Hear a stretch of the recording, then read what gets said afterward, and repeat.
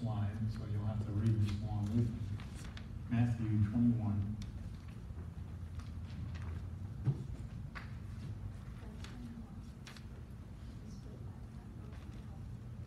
Yeah, you always check up on me, right? You always go back and read these scriptures that we're reading and make sure that we're reading out of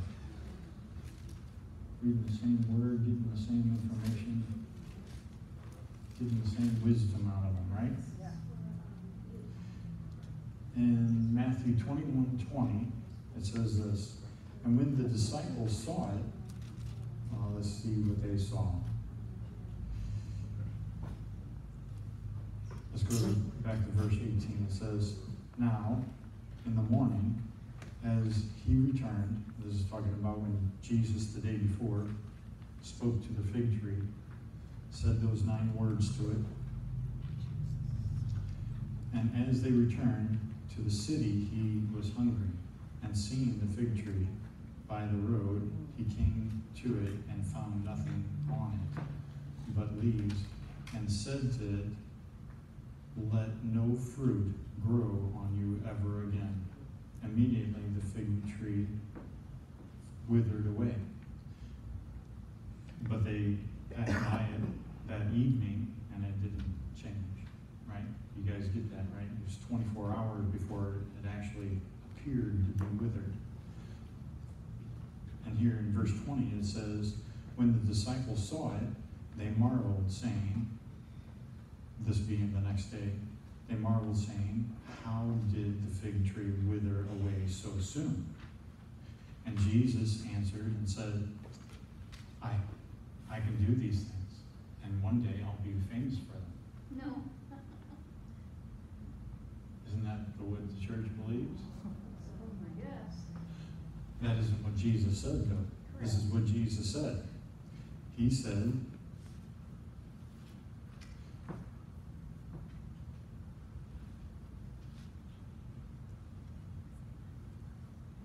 What did he say? What did he say? I was just seeing if everybody was along with me. So Jesus answered and said to them, assuredly I say to you, if you have faith and do not doubt, you will not only do what was done to the fig tree, but also you shall say to this mountain. And he was pointing that way. Be lifted up and be cast into the sea, and nothing doubting. Excuse me, I'm reading from my mind, not what is on the page, excuse me. But also if you say to this mountain, be removed and be cast into the sea, and it will be done. And whatever things you ask in prayer, believing, you will receive. There's that thing of doubt that I was talking about last week. And remember in Peter's walking on the water event, Jesus was walking on the water, and Peter is striving, as all the other disciples could see, as all the other disciples were intending to follow after Jesus. Being a disciple, you set yourself in course and you follow after what God's saying, right? And they're all trying to be just like Jesus, right? Wouldn't you be? Yeah.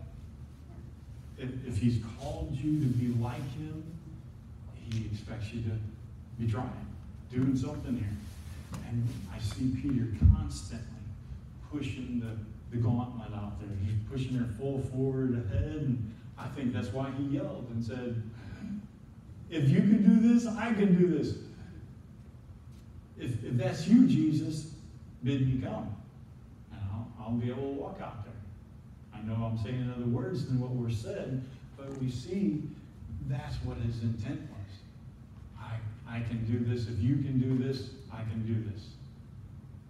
And isn't that what Jesus was telling them? We hear it in the Word. And here he even said, after I'm gone, you're going to be able to do all that I did, even greater things. All right? Let's get to doing. What do you say? And if we're going to do it, we have to put ourselves in that situation. In Peter's situation, reading out of my mind, excuse me. This may not read exactly off the page, but in that situation, in another account of that exact situation, Jesus, as Peter is starting to sink, it was just starting. It isn't like he got under, over his head. Water wasn't over his head yet. He's starting to sink. Right? Just starting to sink. He walked on the water. He was doing good until he beheld the waves and the wind. And when he beheld that waves and wind, what do you think would have gone through your mind? Ah! I can't do this. This is impossible. But he was focused on the one he's trying to be like. He's walking on water. And in his mind, he acted on those thoughts that came across, like I was talking about last week. There was a fact. Fishermen cannot walk on water. They can float on it, on a boat, but they can't walk on water. That was a fact. But just like I said, here we've had rainstorms and rainstorms coming through, but the sun is still shining. It's a fact that there's a rainstorm and the sun can't make it through, but that sun is still shining is the truth. That's right. Above the clouds, yeah. It's above the clouds. You go high enough, you can see the sun is still shining. So truth supersedes facts. And in Peter's situation, the fact was that he started acting on was fishermen cannot walk on water. There's waves and there's wind. And when there's waves and wind, you still can't walk on water. When there's no waves and no wind, you still can't walk on water, is what I meant to say. But what I want you to get is, what did Jesus say? You had this great burst of faith, which allowed you to walk on this water. Remember when the woman with the issue of blood came up and took her healing? Jesus said, "Woman, your faith has made you healed, whole." Right? Yeah. All right. So what made her whole? Wait a second. Didn't Jesus pray for her and lay his hands on her? Nope. And that Holy Spirit inside of him went in and fixed it all? No. No. Wait a second. So she walked up and took something. Yes. Took a hold. See, she kept on saying, if I but touch the hem of his garment, I'll be made whole of this plague. Right? In Peter's situation, he said, if that's you, bid me to come, and I'll come out there. I know I added those couple words, Steve, verse 1, 2, and 3. No. But if you see that, all right, here's the boat, and Jesus said, come. What's he got to do? He's got to act on the Word of God. Because Jesus didn't say anything that the Father didn't say. Right. Jesus didn't act out and do anything but that which he saw the Father do. And what does Peter do? Acting as Jesus, he says, if that's you, bid me to come. What is Jesus supposed to do? It's not me. No, you'd be lying. I'm Jesus. I can do these things. And one day I'll be famous for them. No. Wouldn't that have been a perfect time to say, now boys, just cool your jets. I can do this. I'm God. No. He said, when he reached out and grabbed Peter's hand to give him that assurance that he could walk on that water still. Because they walked back to the boat. He didn't just drag them along there, half under the water. they walked back to the boat. Yeah. He gave them that assurance, that stable ability. What is assurance? I'm assured that my wife loves me. Right? She's been good to me. Right?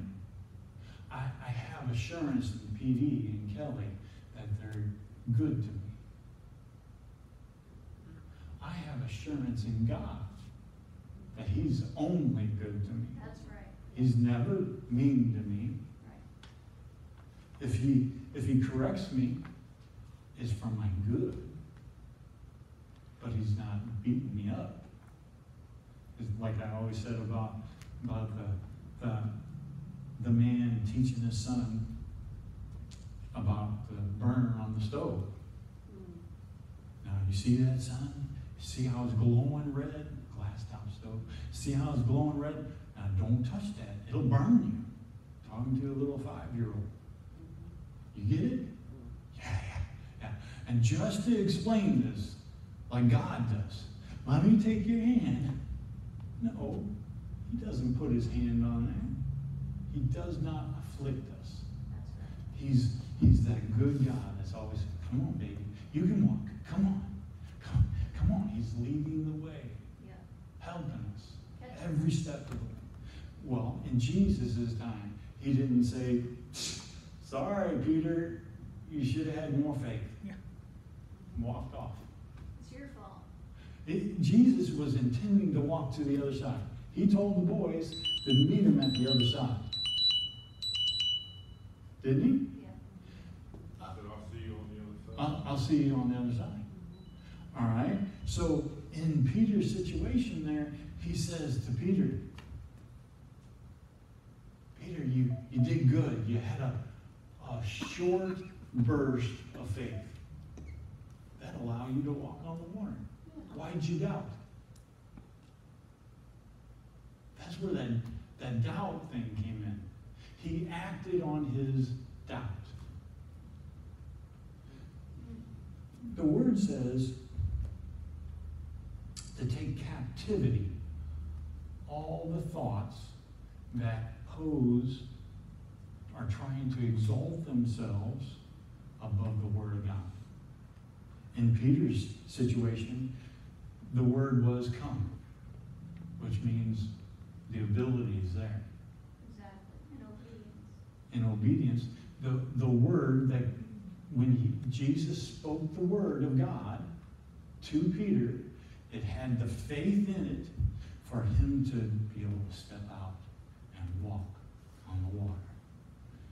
And I don't know how far away they were. Obviously, they couldn't see him really well. So he's a ways away. And when Peter's getting closer to Jesus than the boat, as Jesus is getting closer, he doesn't keep his eye on Jesus. His eye gets drawn away onto waves and wind. He can't see the wind. What do you mean, the wind? He can see that wave, and the wave is caused by the wind. So he's seeing an action, and here he acts in doubt. The action is the same thing as saying in faith. If you say something that's doubting the Word of God, it then causes you to start to sink. As I was saying, you have this line of faith that comes down as part of this crane that picks up healing, and you're picking up healing, you're thinking, wait a second. I can't have that. I've got this pain. I've got these symptoms, and your words cut it off. Same as your actions. And I've done this before. I can talk about myself. Here I am. I'm believing for my healing. I've got this headache that's not going away. And here, Lord, I believe your word. By the stripes of Jesus, I'm healed. I'm having my healing now. Satan, you take these symptoms and go straight back to hell with them. I'm not having this. And oh, but I guess I better take an aspirin. When in the world do I go and get an aspirin for? No. You've got to start somewhere. And I'll tell you, I started in that sick bed. I told the story before. Back when I was just starting to learn these things, I had the flu. And I had the sheet pulled up, shivering, not feeling good. And the Holy Spirit will lay there in the bed with you and talk to you. And he was. He said, he started reminding me. What does the Holy Spirit do? Remind you of Scriptures. Yeah. He'll bring up to you everything that Jesus ever said. You might have not read it recently. That's why he has to bring it back up to you.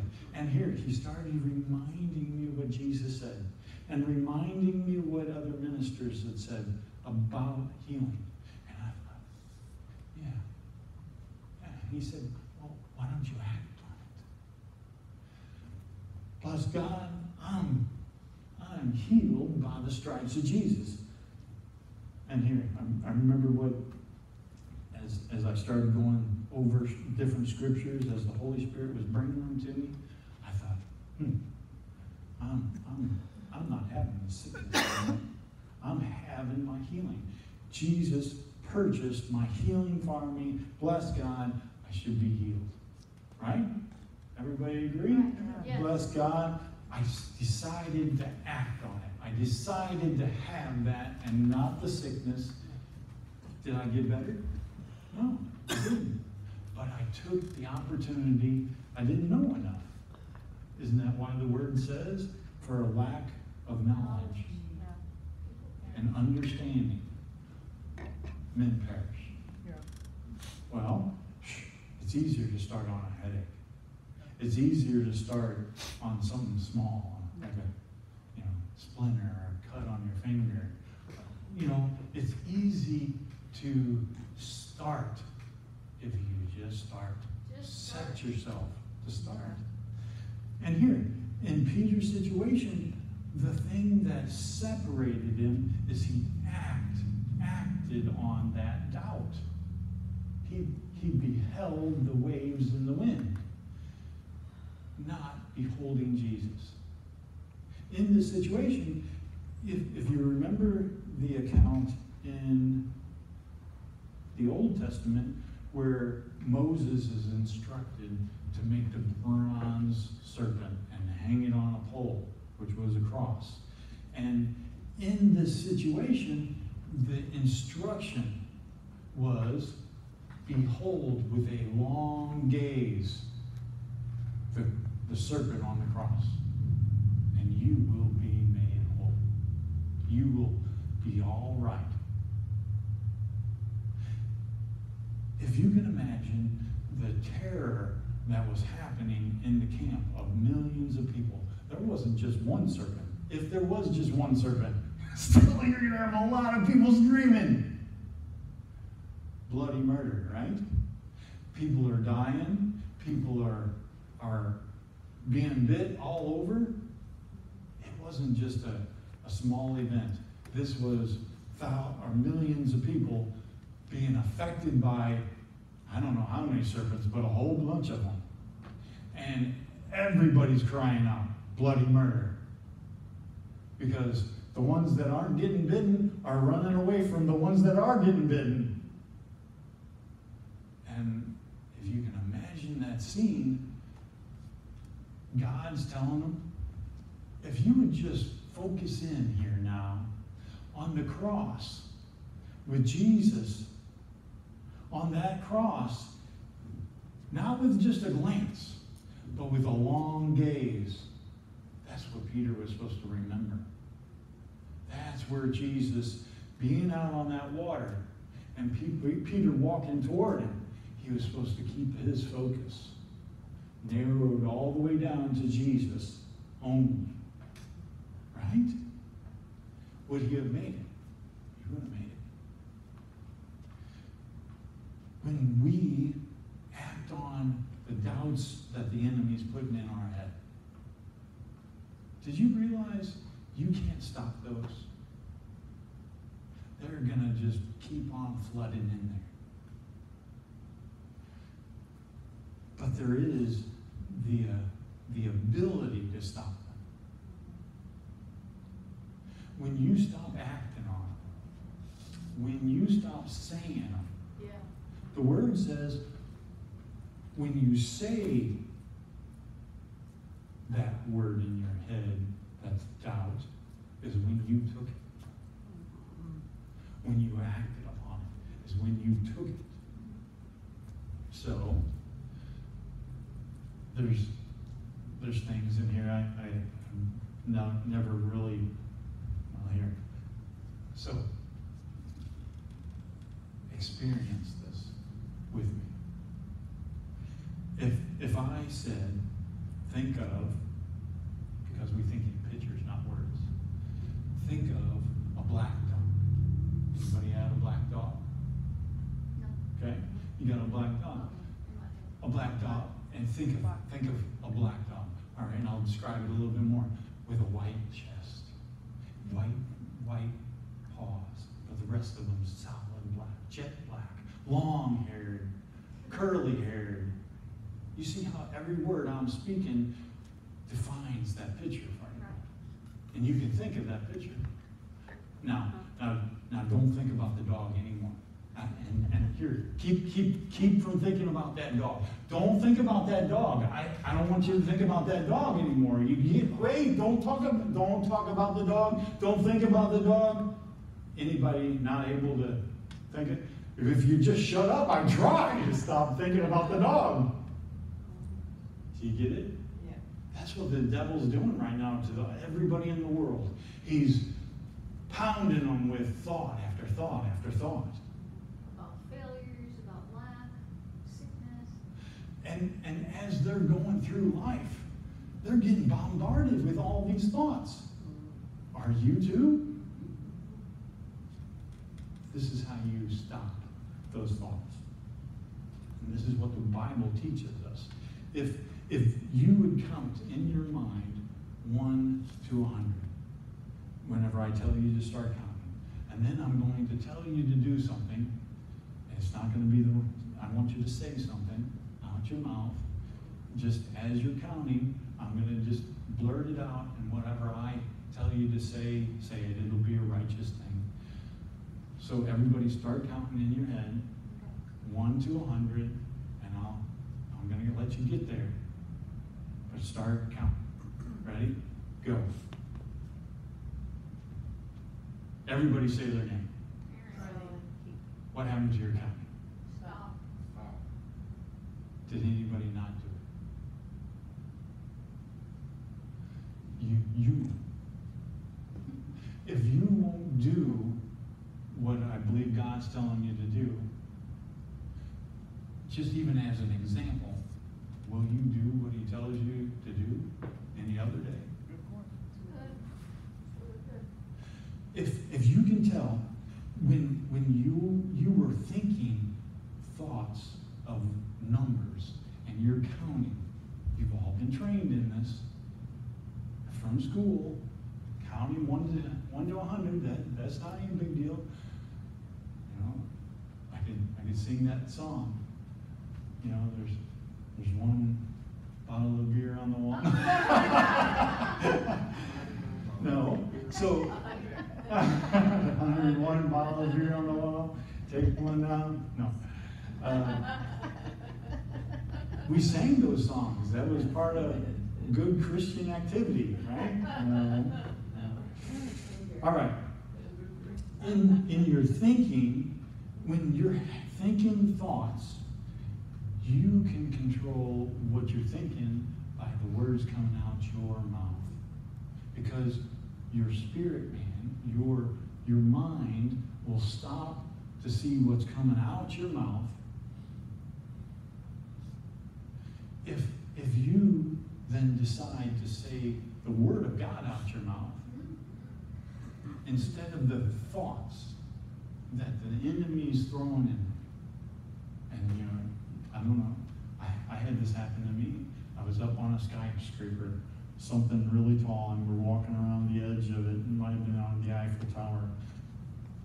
and looking down, and those thoughts come to you.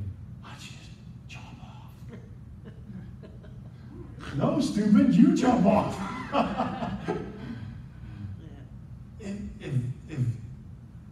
If you haven't experienced that, that's the enemy. That's not God talking to you. That's right. That's not an angel talking to you. Well, it might be Angel of darkness. an angel of darkness. So realize you can stop thoughts with words. When you speak words of life out of your mouth, God's word is life to those that find it, health to all their flesh. When you speak words of life out your mouth, it will shut off those words of doubt and unbelief. That's how you can fight it. Let's look at what we have to look at today. We're going to Mark 4:26. Mark 4:26.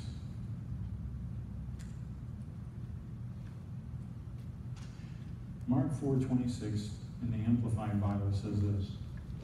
How about that? And he said, "The kingdom of God is like a man who scatters seed upon the ground." This is Jesus speaking to you. So who is it actually speaking to you? God Almighty, right? Jesus said, "I only say those things that my Father says, and I only do those things that my Father does." Right? All right, so Jesus is speaking for God. And I'm repeating it. And Jesus said, the kingdom of God. Now, when we realize that the kingdom is real, and it's here right now. Remember? He kept on saying, the kingdom of God is coming near you. The kingdom of God is about you. The kingdom of God is here. The kingdom of God is in you. When we're talking about the kingdom, the word's in you, and the kingdom's in you. The Holy Spirit's around about you, and the Holy Spirit can be in you. He was talking about the Holy Spirit being God Almighty. He's omnipresent, right? He can be everywhere at one time. When we consider that as we focus on God, we move with God, we take His word and we speak it out of our mouths, then we're in the kingdom. He wants us in the kingdom all the time. If you're walking along, wait a second. Let me use this as an example. Psalms 91 says, those that abide, I have my other Bible, because my other Bible just falls open to these scriptures, that because I go to them often. Do you go to scriptures often? You have to stand on scriptures. You have to abide in those scriptures. You gotta Right? put your eyes on it. Got to put your eyes on it, because you might be like me and quote it wrong. And that's why I'm going there. He who dwells in the secret place of the Most High shall remain stable and fixed under the shadow of the Almighty, whose power no foe can withstand. That sounds like you're in a different kingdom than in the kingdom of Jerusalem, or in the kingdom of Spain, or in the kingdom of Britain, right? Wherever the king is in authority is where you have his rule. It's a dwelling place. You can... Oh, all right, hold it. All right. Wherever you dwell, you all have houses of one shape or form or fashion, and you dwell in that house. You're not there all the time, but you dwell there. That makes sense? You all have dwellings, Yes. right? When we dwell in the secret place of the Most High, we're always there. No, it means you can leave. If you can dwell there, that means you can not dwell there. If we say that we're in the kingdom all the time, how do you know? You can't see it. Just like Peter couldn't see the wind, but he could see the effects of it. Right. When you see the effects of God's working power about you all the time, you're wrong.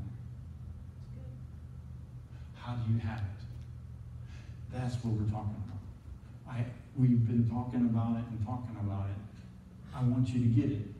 That when you take God's word, you speak it out your mouth, and you believe it in your heart. Doesn't that sound more like we're getting born again every day? Right? How did you get born again? What is that, Romans 10:10? 10:9. You believed in your heart, and that which you believed in your heart, you spoke out your mouth, confirmation that you believe something in your heart. So that means in your heart, your spirit man, you can believe something, and the confirmation of that is the words coming out your mouth. In Peter's situation, the woman with the issue of blood, she was saying something out of her mouth. And then she took action to go and touch the hem of his garment. And that pulled the anointing out of him. She believed in her heart, confessed with her mouth.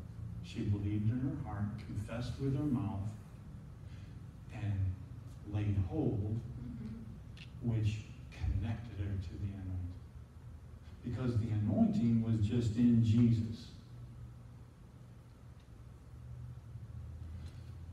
The anointing came on the disciples after Jesus left, right? The Holy Spirit came on. That kingdom was wherever Jesus was.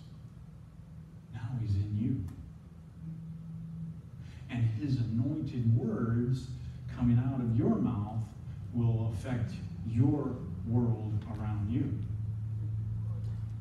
Isn't it awesome that that storm that was coming, the whole world here, if you were following the news, was way upset. And God spoke to my wife and said, don't just pray over this. Don't just quote nice scriptures over this. Get into this. Spend a little more time with this. Look at it. Right? Look at this. Speak it out your mouth. Do a little bit more here. If we just patty cake this life of Christianity, we're going to be in a mess. And I see plenty of examples of it in the world. There's churches out there that they say they believe this Bible, but they're not talking about this Bible anymore.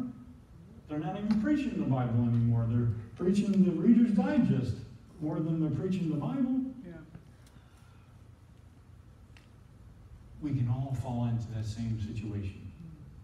But it's acting on the Word of God that brings results. And that's what we came here to do, is bring results. Now, I can get results in my life, and I know how. I'm talking to you guys about getting results in your life, and it takes starting somewhere. Yeah. And God told me to dial this thing back and just make it simple and just start. If you would just start, I can see that in the Word all over. If you would just do something. As we simply take God at His Word, if Psalms 91 verse 2 is real, then you have to believe something in your heart, and you say it out your mouth, that which God said. Here, in Psalms 91, it said, what did it say? Anybody got it open still? Yeah. Psalms 91, verse 2. I will say of the Lord. I will say of the Lord, you are my refuge And my fortress. and my fortress. You're my God. On you I lean and rely. I lean and rely, and in you I confidently trust. As we take what he said and we act on it, we have it. Wait a second. Pastor Steve, you're saying we have it. Well, what if I'm in the middle of that storm? All right? You're supposed to speak to that storm. Yep. Didn't Jesus say that? Yep. Here we got it on. The kingdom of God is like a man who scatters seed. So this is Mark 4. Mark 4 was the whole idea there is the sower went out to sow. That's not just Jesus, but he was the first one. In that time, he was teaching his disciples to sow. Later on, right before this verse 26, it says, all right, Jesus gave the understanding of this key of how it all works. He said, the sower sows the word. And those that sow on a path, birds of the air are going to come, Satan is going to come immediately to take out that word, to take the word out of their heart. Okay? When I was laying in that bed and I didn't get better, the enemy sure came to steal that word. Yeah. I was just starting. So I was that path. I heard these things and I received them, maybe not with joy, wonder and amazement. What? I can have this? I can speak words out my mouth and they'll affect my surroundings, is what ministers were telling me, Brother Copeland was telling me. And I kept hearing it. So I moved on from that path where the word was stolen from me. I didn't get it that time. I see how this is working, Lord. And then I tried it again. Next time I felt a little bit better. And I got better quicker.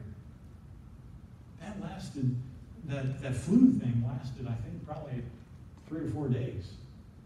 It was only supposed to be a 24-hour flu, but the enemy was poking me with it a little longer, making sure I'm stealing this word. And I tried it again on the next thing I had come up. And sure enough, I felt a little bit better. And then the next time I tried it, sure enough, I felt better even quicker. I felt relief immediately. And I walked it out, and it was gone in hours. I thought, glory to God. My wife, bless her, Bless your heart. bless her heart. Now, That's my not a good- wife. That's not a good saying. I know. Whatever you want. It can be, yeah, it can be. My wife, you gotta realize I was a different child. Not like my 3 older sisters.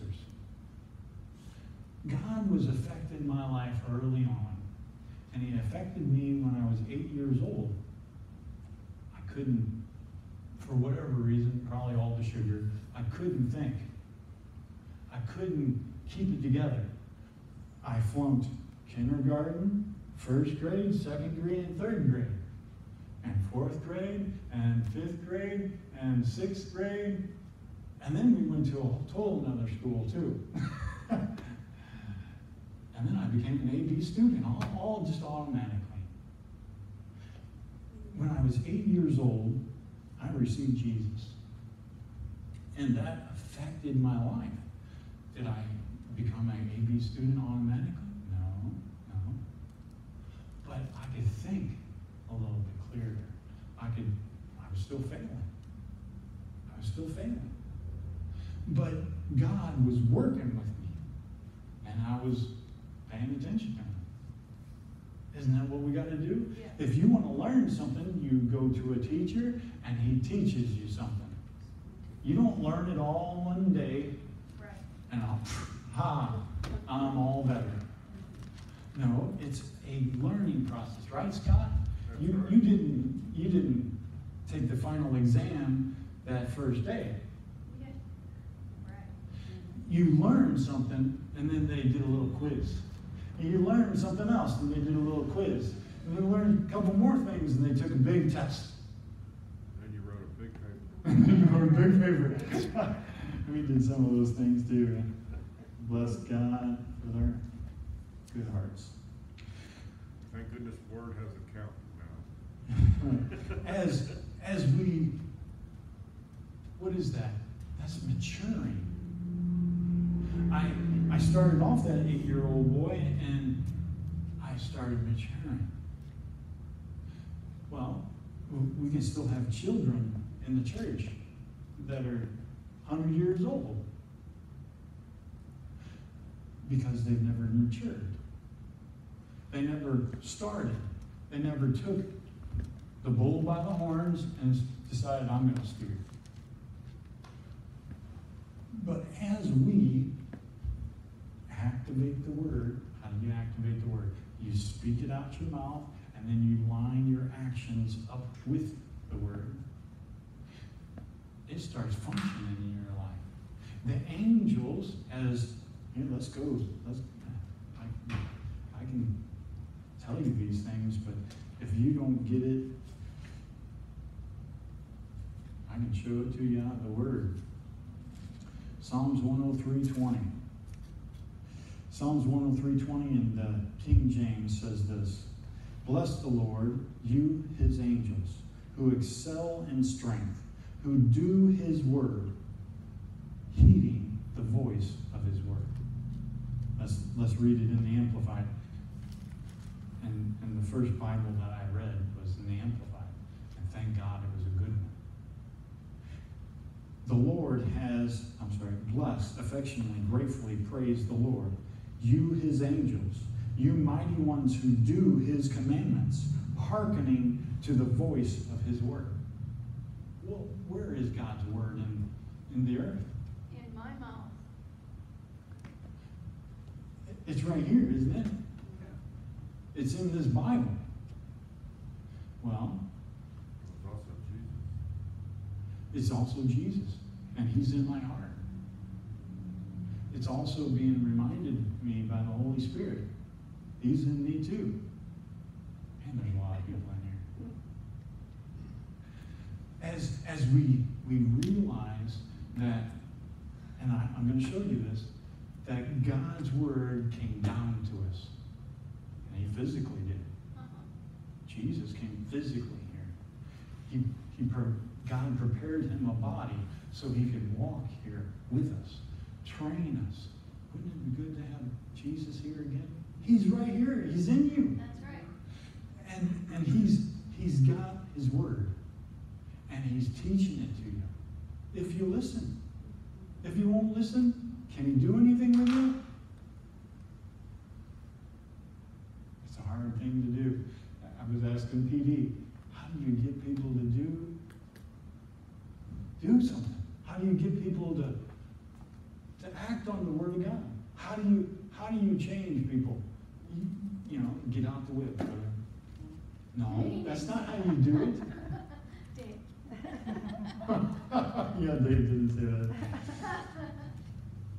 But, think about children. How do you get them? There's good teachers and there's not so good teachers. I'm not going to say there's bad ones because we don't want any bad ones.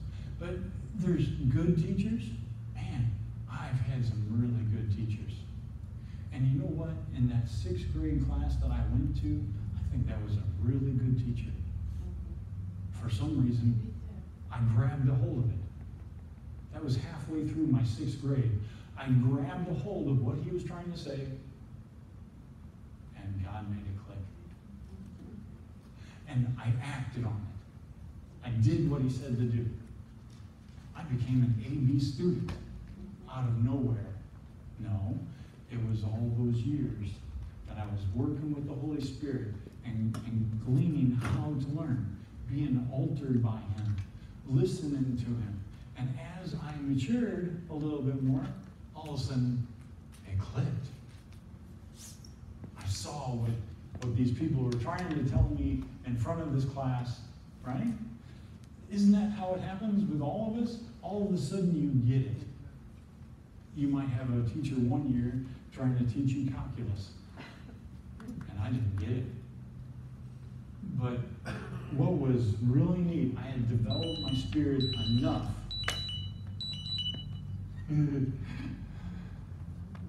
Blessings, Lord. Found my mind. All right, Lord. All right.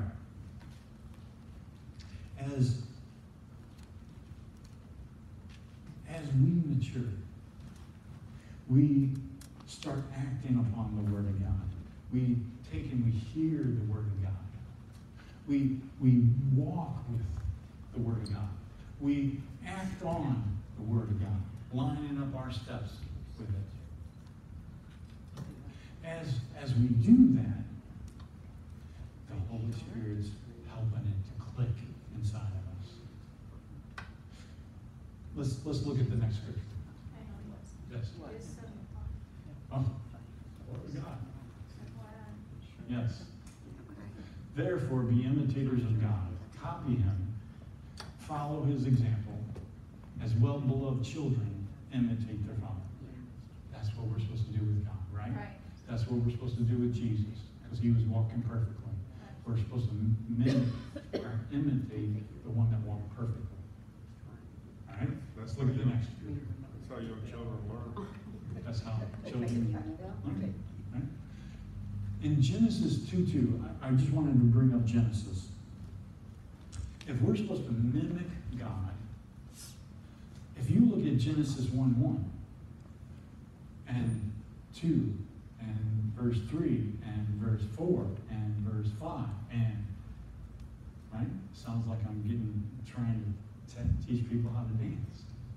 That's what he's trying to teach us. How to dance with him. When you follow how he made everything that you know and everything you don't understand and know, he made it all, whether you know it or not. But he's explaining it to you. He had a picture on the inside of him. He spoke words, filled those words with his faith, and spoke them out. And the Holy Spirit made him be. It's all him. He did it all. Well, he then says here in Genesis 2:2, he says this, and on the 7th day, God ended his work. What work? Did God do any work? The work he's talking about is he spoke words. He filled those words with faith, just like we're supposed to, and spoke them out. How do you speak words of faith? Bless God, I'm going to have this. Right? When you mean something, you mean it. That's when your faith is getting poured out. If there's good in you, it's going to come out in those words. If there's bad in you, it's going to come out in those words. Whatever's in abundance in you is going to come out. It's like poking that sponge full of water. Remember that faith was the water. If I throw water on you, what are you? Wet. If I speak the words of God to you, they have faith in them. Yeah. And they hit you. And now you put faith on you. Right? Yeah. All right. He rested. God is telling us there's a day still, there's a rest still to have.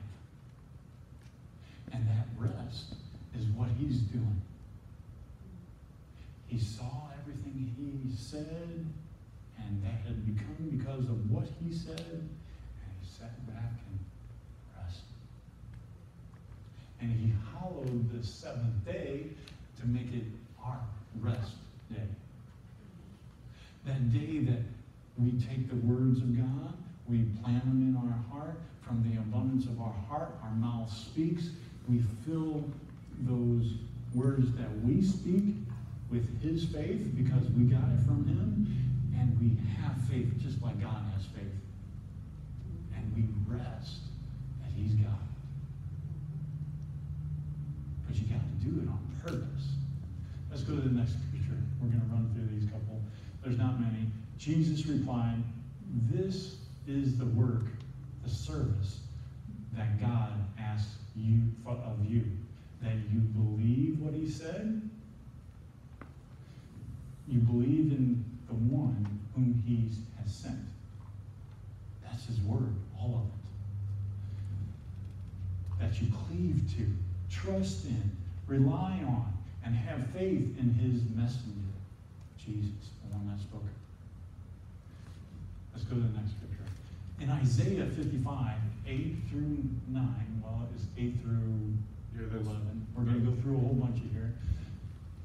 This is God speaking to us. Remember, his word came down? This is Jesus speaking to us, right? "For my thoughts are not your thoughts." Wait a second, we have thoughts? Yeah, those thoughts. Sometimes they're doubts from the enemy. Sometimes they're thoughts from God. He's speaking to us.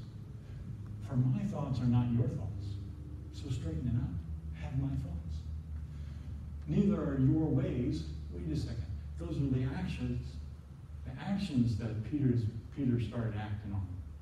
"Neither are your ways my ways, says the Lord. For as the heavens are higher than the earth, so are my ways higher than your ways, and my thoughts that make up my ways higher than your ways, your thoughts." Let's go to the next one. "For as the rain and snow come down from heaven, and return not there again, but water the earth." You're the earth that he's talking about. "And make it bring forth and sprout." Because he did it with the natural things that you know about. He did it. That's what he did. He spoke words, and they became what he wanted. Right? He's telling you, have my words, and let them become what you want. What he wants. Excuse me, I'm spitting on myself. "That it may give seed to the sower, bread to the eater." Let's go to the next one. "So shall my word..." Wait a second, he's now straightening this thing out for you. I'm talking about my word, my Jesus. "So shall my word be that goes forth out of my mouth. It shall not return to me void, without producing any effect, useless, but it shall accomplish that which I please and purpose, and it shall prosper in the thing for which I sent it." That's Jesus. He sent him into the flesh that he prepared for him. Okay? That's his word. He sent his word into you. Child of God, right? All right, let's go to the next one. Here you see this. "For you shall go out from spiritual exile caused by sin and evil." How are you going to come out of that? How are you going to come out of those evil things that you've fallen into, that the enemy has drugged you into, pulled you by the nose, drugged you into the gutter by? With joy. You're going to go out with joy. Why joy? Joy of the Lord is our strength, right? Well, the joy of the Lord, with joy, and be led forth by your leader, the Lord himself. He's still with you. And his word. I like that. He said that he's both. I know it's the Amplified Bible. But whenever we consider that Jesus is the Word, He's the light that came into the world, and he's the light of men. All right? With peace, the mountains and the hills shall break forth. Wait a second. That's what Jesus was talking about when he said, say to this mountain, be thou removed, be thou plucked up and cast into the sea. Oh, the mountains are going to break up. The hills. Do you see how he's always talking about the same thing? And here, shall break forth before you into singing. Because what part of creation is not going to obey God's word? Coming out of your mouth. Maturity is going to bring you somewhere. And as you come there, you're going to have more and more power released. More and more things are going to be available to you. Is that mountain going to move the very first time you speak to it, or down the road? Or is the word going to continually be working at it? As long as you stay in that place of faith and you keep that crane working, it's going to pluck it up from wherever it is, that mountain in your life, and cast it into the sea of forgetfulness that Jesus was talking about, right? You see how all these things start coming together, and the trees of the field shall clap their hands. Wait a second. That tree that Jesus spoke to sure was not clapping his hands, but he was sure speaking to Jesus. Because when Jesus walked up to it, he answered the tree. And Jesus said those 9 words, condemning the tree. The disciples said he cursed it. No one eat fruit from you hereafter. Well, let's go to the next verse. All right, going to Psalms 119, 160. The sum total of your words adds up to absolute truth. We were reading this morning, and I thought that was so good. The sum total of your words adds up to absolute truth. Anybody know what absolute zero is? Or absolute cold? It's 480 degrees negative is where they say there is no more warmth there. When you have something that's absolute cold, there's no more warmth there. That's where I see in the tree of life. The tree of life is his word and his word only. It's not mixed with anything. But the tree that we weren't supposed to eat from is that mixture. The tree of knowledge, of good, which is God, and evil, which was Satan. Doubt, unbelief, fear, all were coming from that evil one, right? And when you look at this, it says, everyone, this is in the Passion Translation, every one of your righteous decrees is everlasting. He's decreed things all over the Word through men, which were fallible. But I believe through the Holy Spirit, it was written down perfectly. So you can trust what the Word originally said. We still have people messing with the Word. And here there's translations and transliterations that are twisting that word, adding other stuff in there, other thoughts and ideas. And I'll tell you, you gotta know the difference. You gotta know what is God and what isn't God.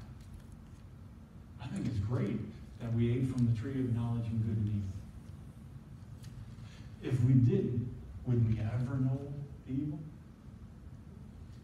Of course, God would have explained it to us. But we didn't have to experience it. The curse. When you do something wrong, the reason there's not a test, but a proving. God's proving us. This is proving time. For what? Our placement in heaven? Or do you think everybody's on the same plane? No. No? There's There's different crowns to be had, different abilities, different placements. There's going to be some in the throne room. There's going to be some in the courts. But to be part of Jesus in heaven, that's available. To be part of Him. To be part of Jesus. To be part of the Word of God. That's where He wants you. You take His Word, you place it in your heart, you believe it. You make decisions about it. You, as our beloved dean of our school said often, if you only got 5 minutes to spend, or 15 minutes to spend in the Word, take 5 minutes and read the Word, and take 10 minutes and think about the Word. Make decisions about it. Say, that's mine. I believe that. I am acting on that, and I'm putting this into my life, and I'm ordering my steps by it. Isn't that what Jesus... That's good. Oh, isn't that what God was saying in Isaiah 55? 8 through 11, 8 through 13, and then it went on into the next chapter. He's saying you can order your steps by the words of Almighty God and get the same results. But there's maturity. If you stay with it, you can have the outcome. Will it happen immediately? Well, how long did it take you to get that cold? How long did it take you to get in the mess that you're in? How long did it take you to be led down the wrong road and be in the wrong place at the wrong time with the wrong people, doing the wrong thing? But just like a course correction, whenever you talk about flying, the wind can blow you off course. You can have your needle pointing to the right place, but the wind can blow you off course. And whenever you figure that out, you then have to make a course correction, which means you got to turn as if this is the line you're supposed to be traveling, and you blew all the way over here. Now I got to make a line back to my final destination where I want to make it. And God says in His Word that He can make it with you. He can help you make that course correction and get you to your final destination where He intended you to be. That's how I got here. He planned for me to do this. He planned for me to preach. It sure took a long time to get me to figure that out. For me to get on board, for me to get trained up, it didn't happen overnight. Right. But it started one night when I stopped putting, I'm not called to be a pastor. I don't want to stay with you people. I don't like people. It took a while to get me to stop saying that. But when I stopped, I repented, and I said, Lord, fix this thing. I'm going the wrong direction. I'm way out in the wrong place. Help me get back. Here, you only had to be, But all that time I was making that course correction, He was showing up in my life, showing out in my life. And like I was talking about, when you're walking in that place with God, in the secret place of the Most High, you're dwelling in that kingdom, and I'm keeping my focus on Jesus. I'm keeping my focus on Jesus, not on the cross no more. He's raised from the dead. He's got words of life for me. And as I put those words of life and acted on them in my life, it brought me where I was supposed to be. You can do that for everyone. So let's stand up.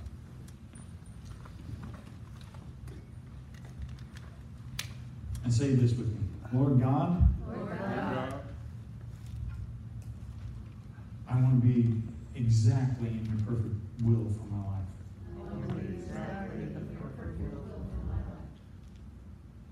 Whatever correction needs to be made, Lord.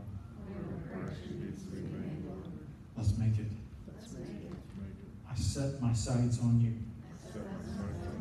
I follow you with every fiber of my being. I repent of every way I misstep.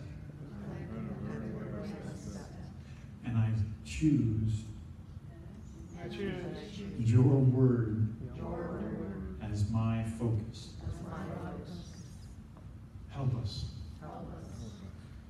Help me be all that you want me to be. All you've called me to be. I choose that as my life. I choose your word as my life. And I choose to act on everything